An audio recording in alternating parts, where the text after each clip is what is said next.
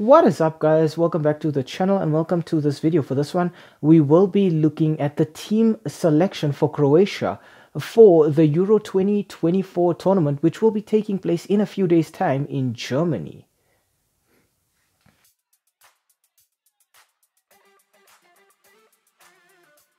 We start off with the team selection. Now, Zlatko Dalic has a bit of a problem. He's got too many players to fill certain positions and then not enough to fill others.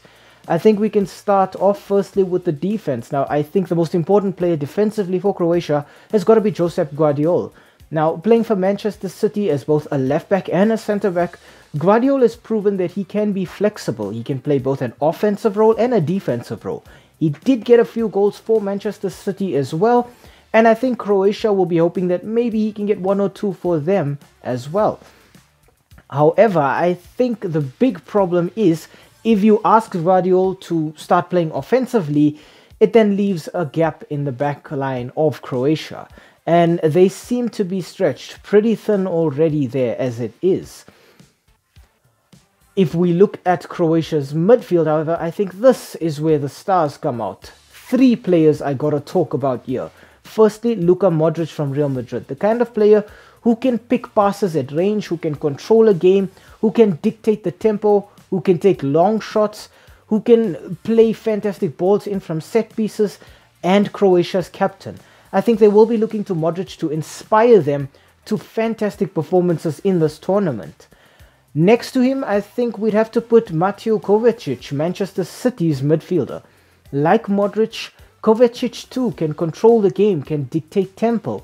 But I think unlike Modric, Kovacic gives you a little bit more defense as well. While Modric will be focusing on offense, I think Kovacic will be focusing on more keeping things stable in that center, being able to switch between attack and defense at will, but also having great passing range and ability. And finally, I think I'm going to have to talk about Brozovic.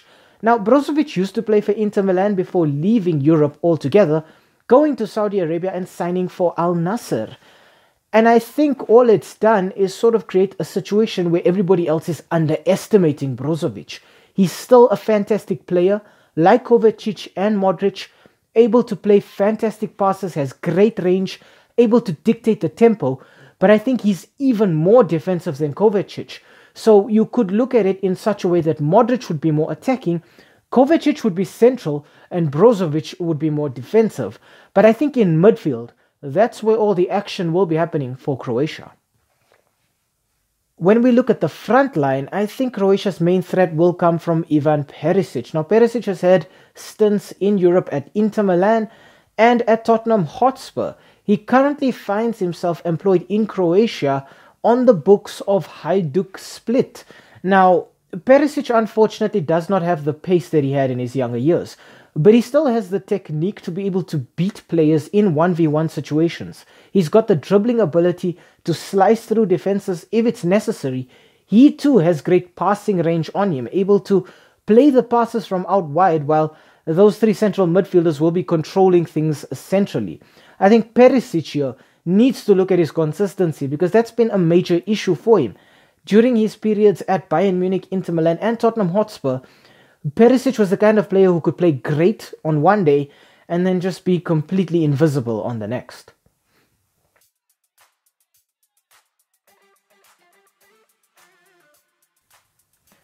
Okay, on to the tactics. Now, Zlatko Dalic usually uses a 4-3-3 formation with Croatia.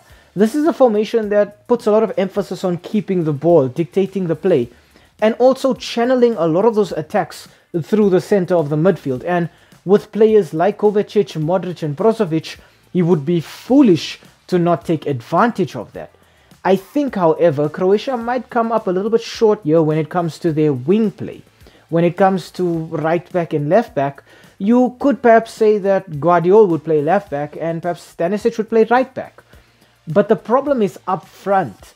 When we look at their wingers, Ivan Perisic can only control one wing at a time. So other players like Kramaric are probably going to have to step up.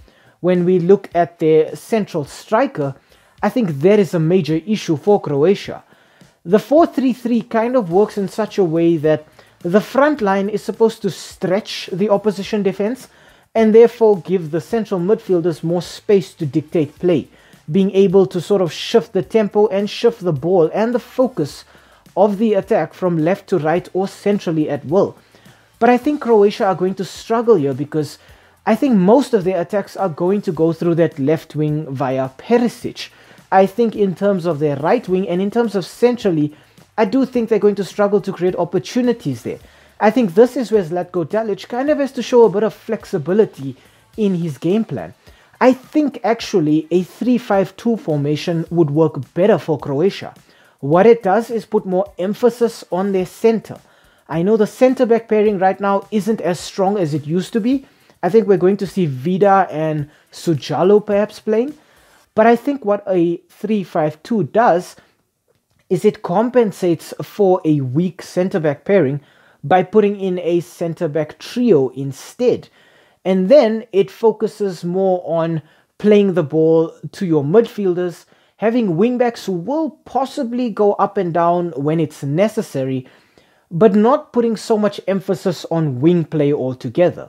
Up front, when you provide Petkovic with a strike partner, I think it takes a lot of pressure off him to perform and to get those goals. I think that in particular, that number 9 role is an issue for Croatia. They've struggled to replace Mario Mandzukic, and it's really shown. They're a team that creates a lot of opportunities, but they struggle to get the job done. I think here Croatia will be looking to keep the ball as much as they can. They don't have pace, so they're not going to be looking to press or to defend quick counter-attacks. They're going to want to limit the opposition as much as they can, giving them the wings, but staying stable down the middle to make sure that they can't be broken down centrally, and perhaps just push the opposition wingers closer to the touchline, further away from the goalpost, to limit any damage.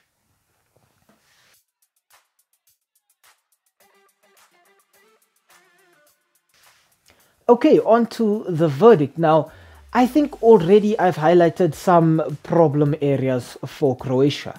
In terms of centre-back, when you look at them, they no longer have Dejan Lovren there, and that's understandable. Lovren has gotten along with age, and he's no longer the player that he used to be, but they still are looking to Vida. And Vida as well is not as young as he used to be. I think if Croatia get caught on the counter-attack, they will have some major issues. Centrally, in terms of their defense, that is a major issue. When we look at them up front, I think centrally there too, it is a major issue. I think they don't have that striker who can just hold up the ball, get goals, a massive threat aerially and on the ground. And it started to really show. I think teams know now that if you leave Croatia to keep the ball in the center of the park, Modric, Kovacic and Brozovic are going to try and play long balls. And those are pretty easy to defend. You just need to have defenders who are alert and who are man-marking the options for those passes. I think what Croatia are going to end up doing is playing more on the tactical side of the game. They're going to be looking to draw fouls and then convert from those fouls through dead ball opportunities, whether it's free kicks, penalties, even corners. I think Croatia are a very physical team. I think in terms of technique, yes, those three central midfielders have fantastic technique and fantastic intelligence. But I think the rest of the team needs to focus on their physical ability and their endurance if they're looking to succeed here. Defensively, I think when we look at their goalkeeper as well, Livakovic is not really the best goalkeeper in the world right now. He's playing for Fenerbahce, and I think that does kind of mean that he can perform, but I think more likely than not, when he comes up against players who are of a higher caliber, he's going to struggle. I think this little graphic encapsulates Croatia very nicely. Centrally, in terms of their midfield, they are fantastic. Maybe the best central midfielders at this tournament this season. But I think in front of them, that orange patch shows us that they have an issue in terms of converting chances. When we look at the back, centrally as well, there's a bit of an issue there. I think Livakovic might be a decent goalkeeper, but I don't think he's right up with the best of them. I think when he comes up against players of an equal caliber, he's going to struggle. So they get an orange there too. On the wings, I don't see any pace in Croatia. I think they're going to be a very static team, not too dynamic. I think their passes are going to dictate their movement as opposed to their movement dictating where the ball will go to. And I think that's why they get yellows in both wings in terms of attack and defense. I think if I have to rate them in each of these three departments, defensively, Croatia get a 3 out of 5. I think they do have certain players who can do certain roles very well, but I think as a unit, they might struggle. Midfield-wise, I think they have the best central midfielders in the world right now. Easily. I'm going to give them a 5 out of 5 here, and I don't think that's overestimating how great they are. All of these players are going to play exactly as you want your central midfielders to play. Keeping the ball, dictating tempo, moving things around. Up front, I think there's another issue, and I'm going to give Croatia a 3 out of 5 up front. I think here, they struggle to convert chances, they struggle to make it count from open play. I think also knowing that they maybe don't have an out-and-out number 10 is going to put more pressure on these strikers, at least not in their 4-3-3 formation. I think if Zlatko Dalic does change to that 3-5-2, it allows him to put a player in that number 10 role and then rotate that player. You could have Modric in the first 15, then Kovacic, and then Brozovic, and then just keep switching them to confuse the opposition, to confuse pretty much anybody looking to shut them down in that midfield. I think knowing that Croatia are in the group of death with Italy, with Spain, and Albania means chances of them topping this group are very slim. I think they could perhaps finish second or third and progress that way. But I don't see Croatia getting further than the round of 16 here. Maybe a quarter-final place is a bit of a stretch, but I don't see them getting any further than that. And for that, I think Croatia get a total score of 11 out of 15 for this tournament.